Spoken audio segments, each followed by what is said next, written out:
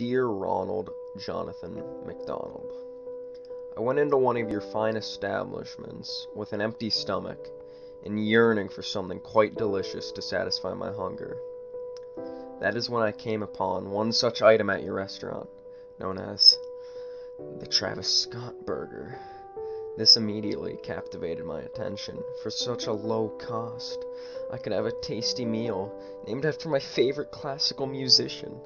So I went up to the cashier and I asked them for a Travie Patty with the toy.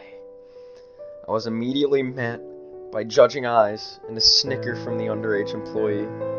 I soon after rushed out of the fast food chain, holding back tears.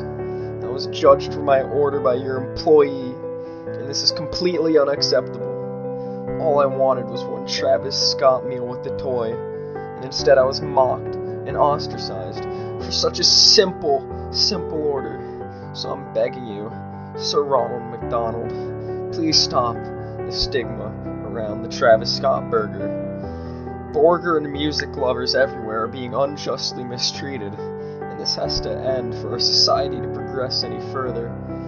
How would Travis Scott himself feel about the hatred and prejudice towards innocent customers just for ordering his burger?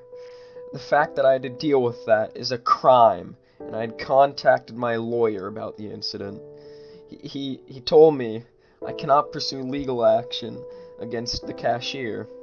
This is just an absolute shame, because what he did to me should have him rotting in a cell for the rest of his sad existence.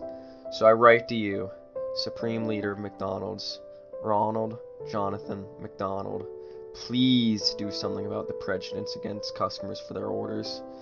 Sincerely, John Fortnite Kennedy.